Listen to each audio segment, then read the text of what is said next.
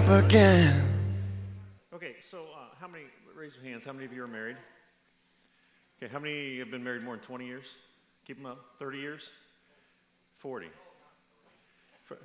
Steve, you need to know that information, buddy. At least once a year, you need to know that information, all right? More than 40 years?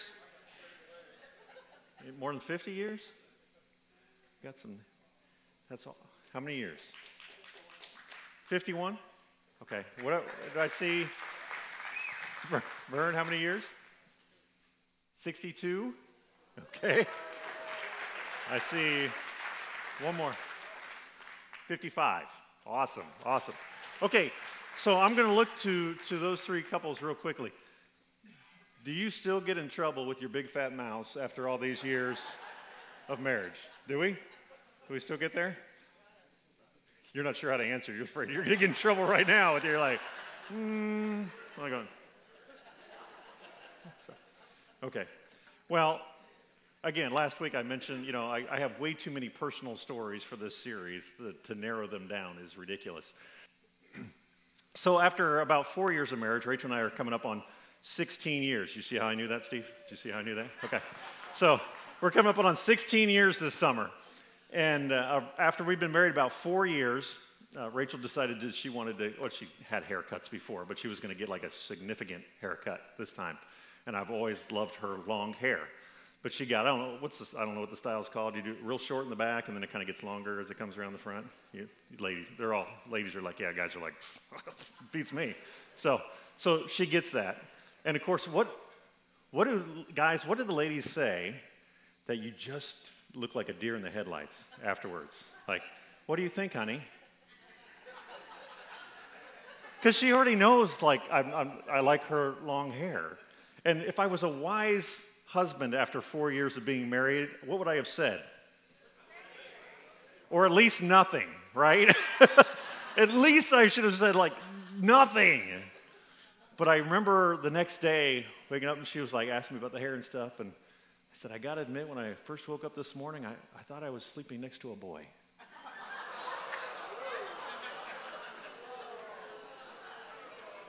I told you I had plenty of material for this series, didn't I? Yeah. I'm still kind of making up for that one. 12 years later. I love you, honey. And I love your gorgeous long hair. Let me just say that now, okay? Have you ever gotten in trouble because of your big fat mouth? Last week we talked about the topic of complaining because we all do it, right?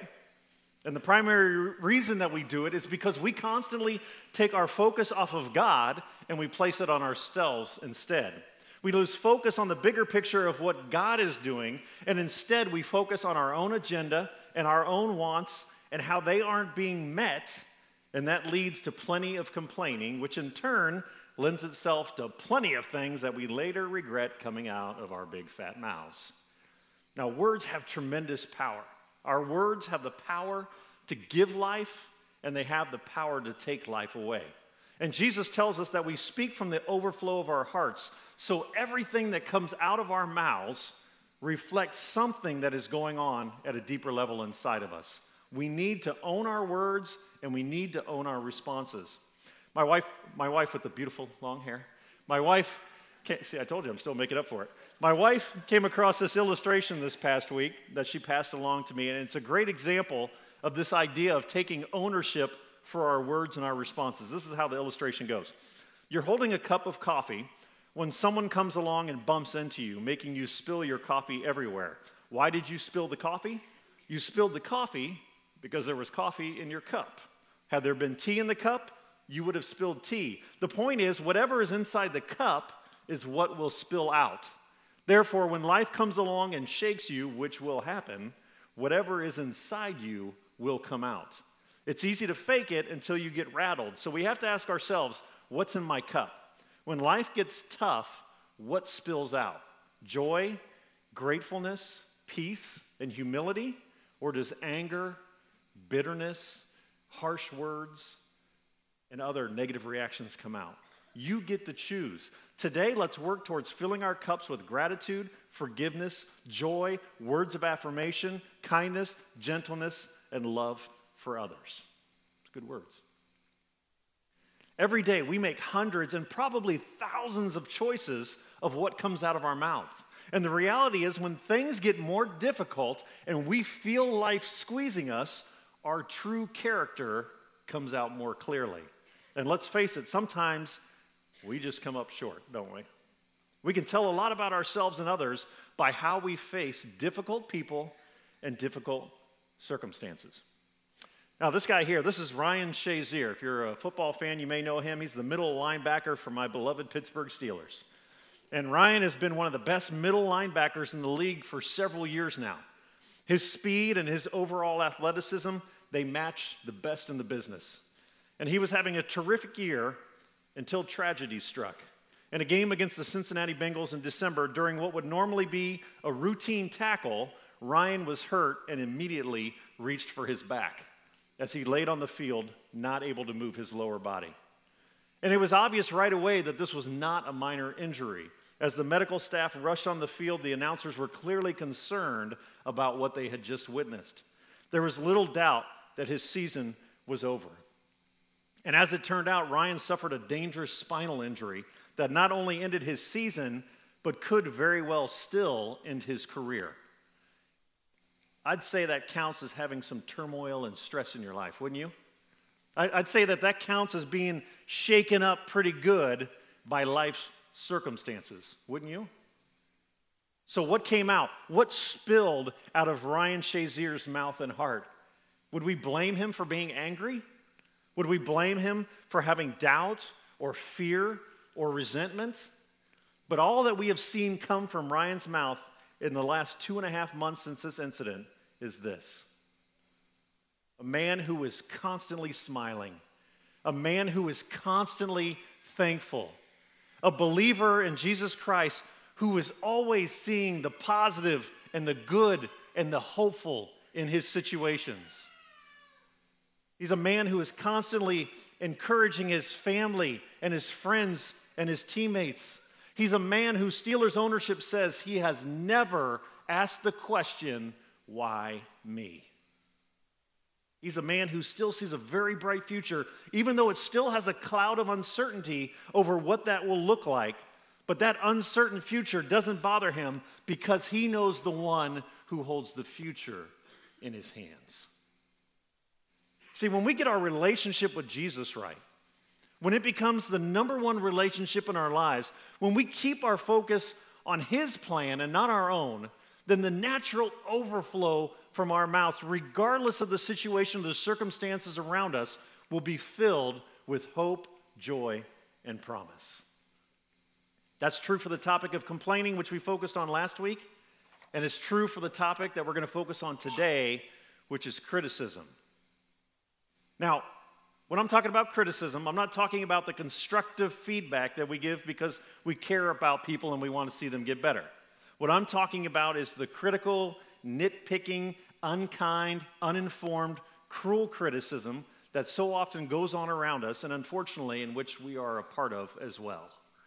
And if you think you don't criticize much, I'd have to challenge you on how naive you might be on just how often you do it. You see, the problem of criticism is it's really difficult to see in the mirror, because we often feel very justified in criticizing others if we believe that what they are doing is irresponsible, immature, or unwise. We're convinced that we know the right way to act in their situation, and nobody can convince us otherwise. And we're all guilty of doing this, aren't we? We've all done this with family and friends. We see how they spend their money. We see how they raise their kids, how they dress, how they talk, how they drive. And we jump to all kinds of conclusions about them that are critical and judgmental. You know, this problem with being critical of others, that's nothing new. It wasn't new to the early church either. In fact, in the book of Galatians, the Apostle Paul had to warn the people about it because it was happening so regularly among them. And this is what he wrote to them in Galatians 5. For the entire law is fulfilled in keeping this one command: love your neighbor as yourself. If you bite and devour each other, watch out, or you will be destroyed by each other.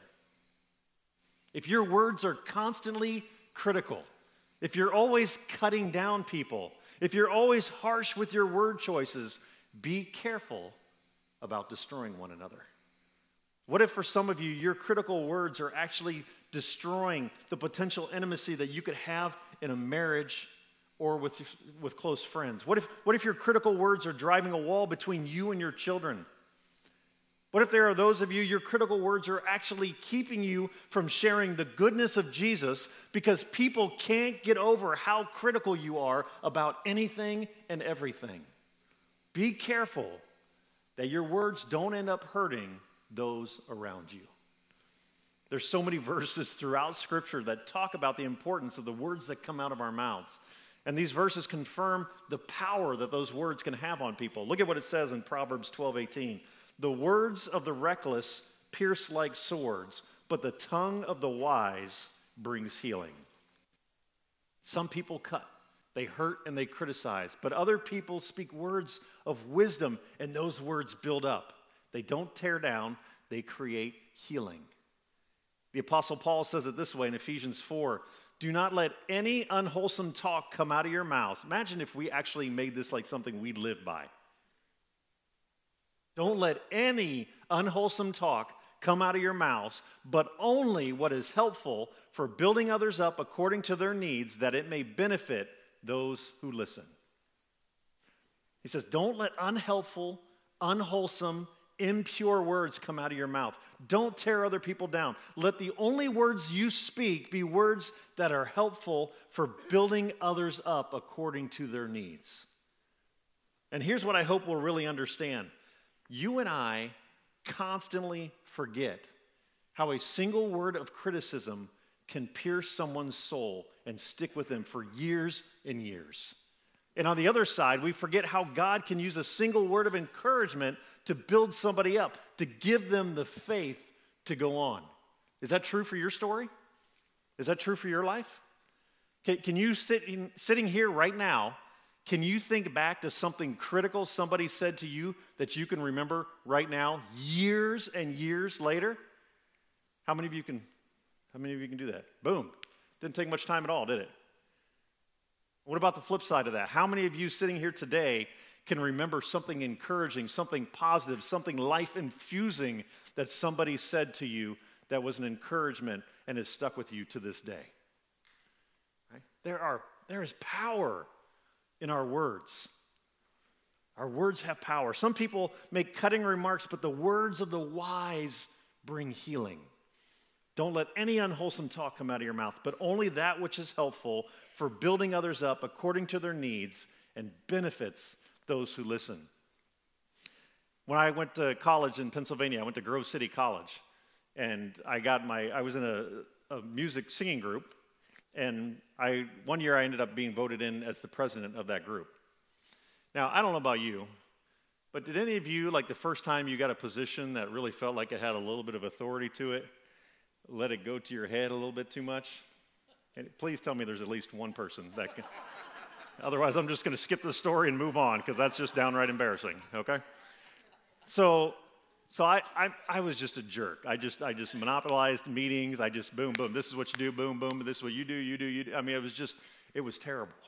I was terrible. And I remember sitting down with another student who was part of this group, and I remember him coming and just said, you know what? You are like the worst leader in the history of leaders. Like, you don't do this right, you don't do this right, you don't do that. Like, you have no business being a leader of other people. Okay? Now, I still remember that to this day. What if I had decided to allow that to dictate my journey?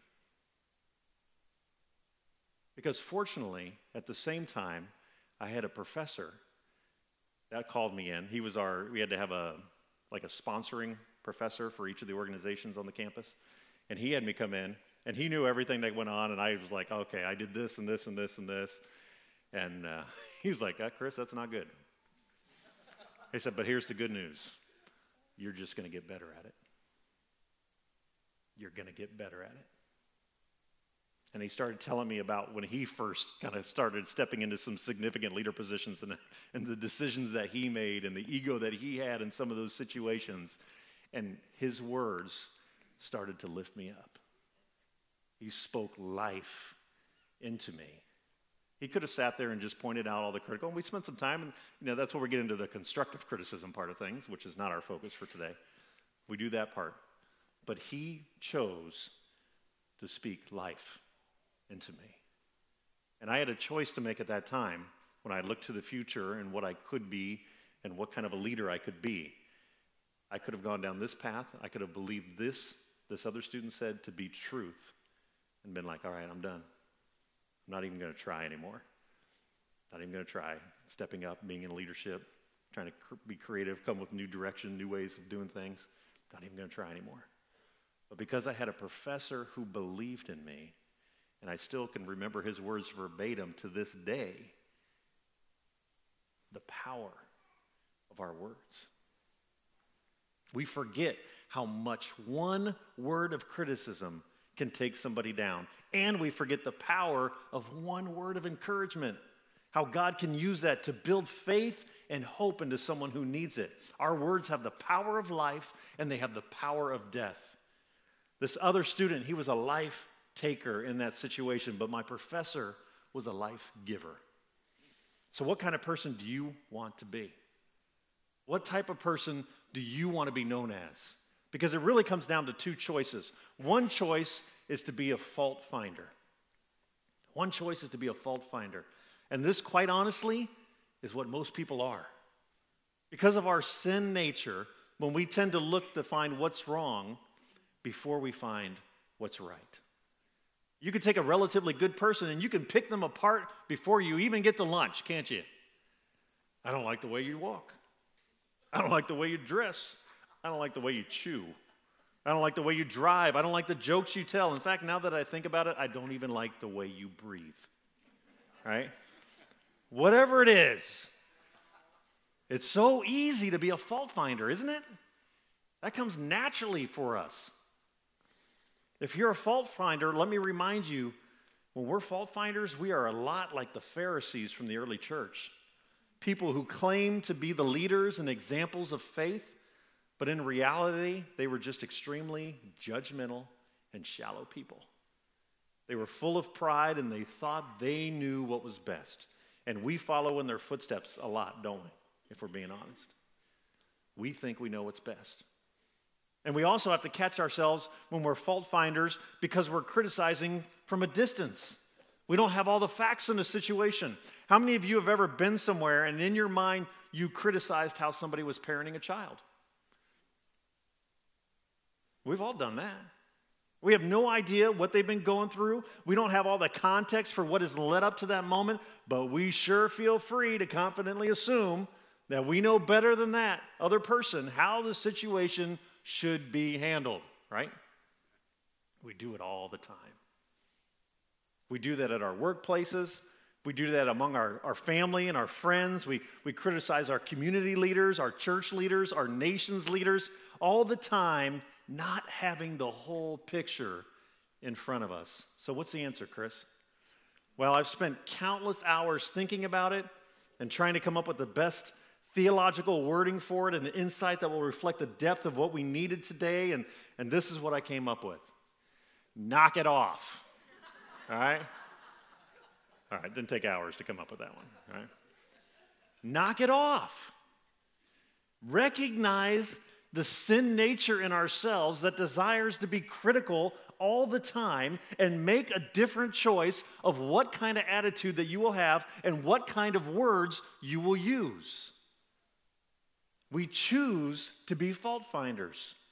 The good news is we can make a different choice. Instead of being fault finders, we can choose to be a hope dealer. Now, for those of you who might be listening online later on, that was hope dealer with an H, all right?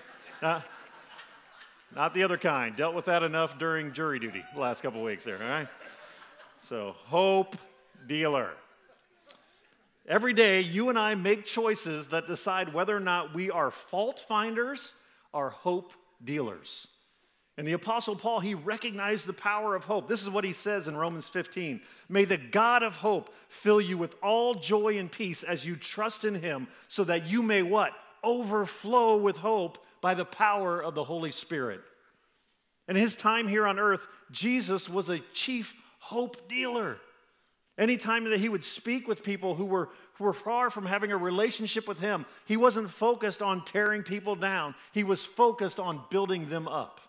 He wasn't going to let any unwholesome talk come out of his mouth, but only that which was helpful for building life into other people. He was the supreme hope dealer. And whenever someone would sin, the Pharisees would point out that sin and they would accuse. Jesus would come along and he'd call the sin out for what it was, but then he would offer hope to walk away from the bondage of that sin. There's the story of when a woman was caught in adultery. If you know that story, what did the Pharisees do? They were focused on pointing out everything that was wrong. The Pharisees said, we need to stone her. But Jesus knelt down beside her and he started writing in the sand. And we're not sure what he was writing.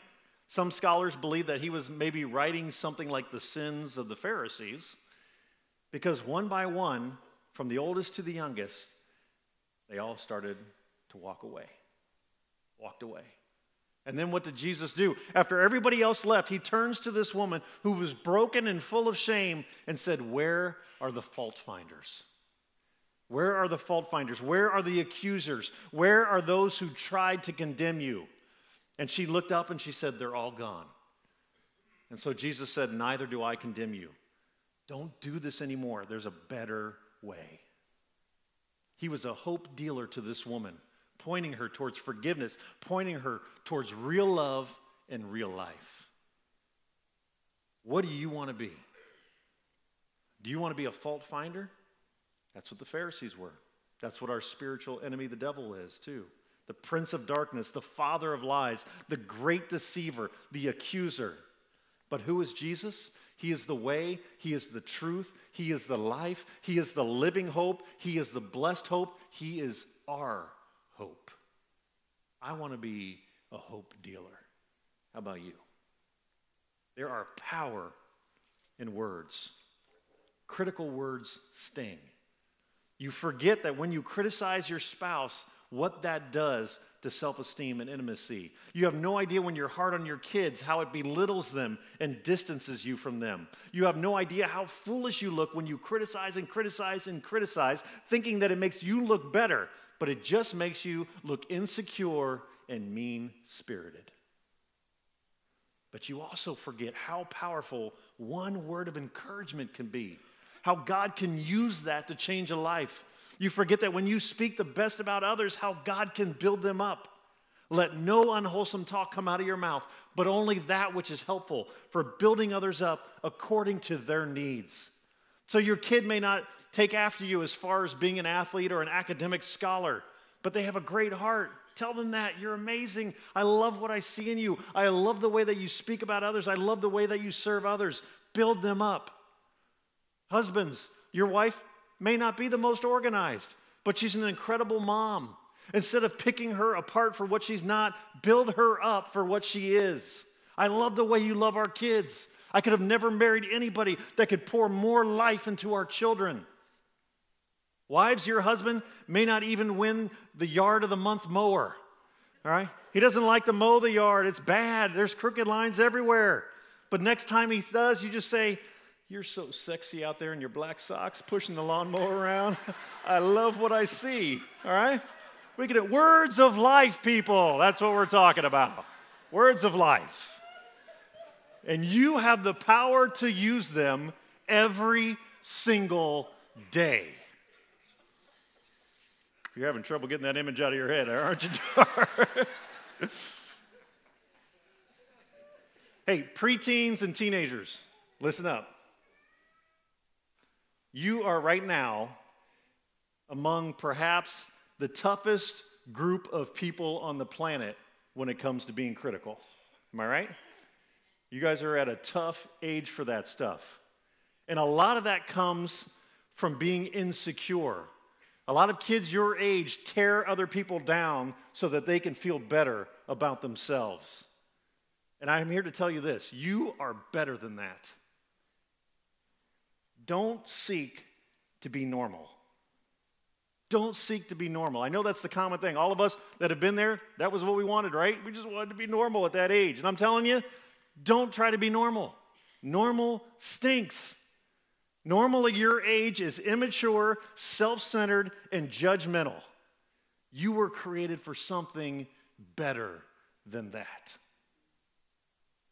So I'm going to give you the same words of advice, deep theological advice I gave earlier to the rest of the crowd.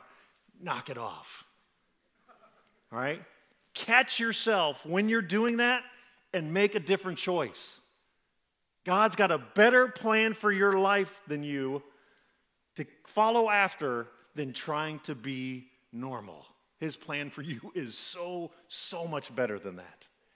And we believe in you. We believe in you. We believe that you can be the generation that makes a difference. We believe in you. When we choose to stay close to God, we become less critical people. When we're fully aware of our own sinfulness, of our natural tendency to choose our way over God's way, we recognize just how much God has saved us from. We see the magnitude of God's grace, and because of who He is and what He's done for us, we will not waste time criticizing others. Because of who God is, because of what He's done, because of how He's forgiven us, because of how He has given us hope, because how He has loved people who don't deserve that love, we will not tear down, we will build up. We are people of God. We are hope dealers. We point people to Jesus, the living hope. We point people to Jesus, the King of Kings. We point people to Jesus, our Savior, our King, and our Lord. We point people to hope. We are not fault finders. Anybody can be a fault finder. Pharisees are fault finders. The devil is a fault finder. We are followers of Christ. And because we seek to be faithful followers of Christ, we will speak words of healing. We will speak words of life. We choose the better way that God has laid out for us to follow in the example of His Son, Jesus Christ. Now, everybody here this morning, each person in here, you have a story. You have a story to tell. How you live out your life is the story that you tell. And you are making a decision every day, each moment. When you open your mouth, you are adding to that story one way or the other. So my question is, when people look at your life, when people look at how you're living out your life, how you interact with people, and what is coming out of your mouth, what is the story that they are hearing? What is the story that you want to tell? Now, Nick and the worship team are going to lead us in this closing song, and that's what I want to be on your minds as we go through this, that the words of this song called My Story, and as we're singing that out, I hope that you're praying to God, going, God, that's what I want. This is what I want, my story to tell my family. This is the story I want my story to tell my church family, my community. This is the story I want my story to tell those who are far from you so that they will be drawn to you as a result of knowing and seeing my story. So let's stand together for this final song. Make this your prayer as we sing this. Make this your story.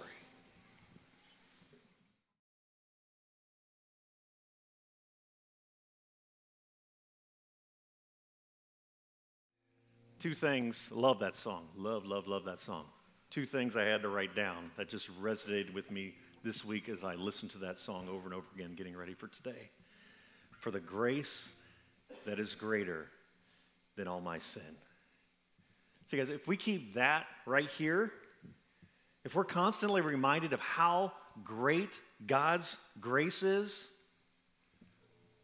you don't go down the road of complaining and being critical. You don't look at other people and pass judgment quickly. Why? Because it's right here. I am remembering God's grace in my life. I'm remembering all of my big fat mouth moments during my life, all the decisions I have made, and how God's grace is greater than all of those. And when that is fresh in my mind, something changes in my heart. And I don't have the need or desire to look at other people and complain and be critical. Does that make sense? When we stay close to Jesus, God honors that. And it shows up that when life comes along and shakes you up, what pours out can be something beautiful. And that's what it's supposed to be.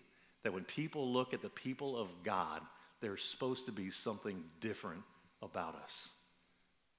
And very few times in life does that show up more than when life shakes us to the core. Let's pray. God, thank you for reminding us today of just how great your grace for us is. And God, when we get forgetful, as we do all the time, would you bring it fresh to our minds again, just how amazing your grace is. When we look back at our own lives and we see all of the terrible decisions that we have made, all the terrible things that we have done, all the terrible things that we have said, and the fact that you loved us enough to send your son Jesus to take that penalty away from us that we deserved, that your grace is greater than all of our sins.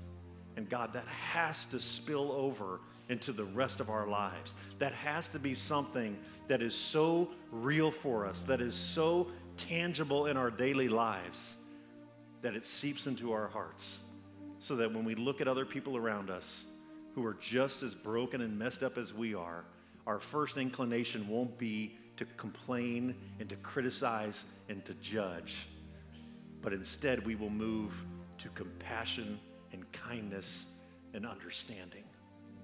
And we know, God, that that is not our natural desire. Our sin nature will always push us more towards that complaining and criticizing.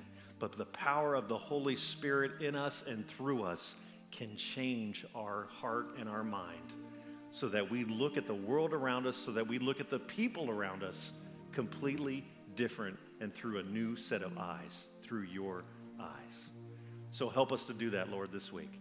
Help us to see the people around us, to catch ourselves when we maybe jump quickly to that complaining or criticizing, and to make a different choice.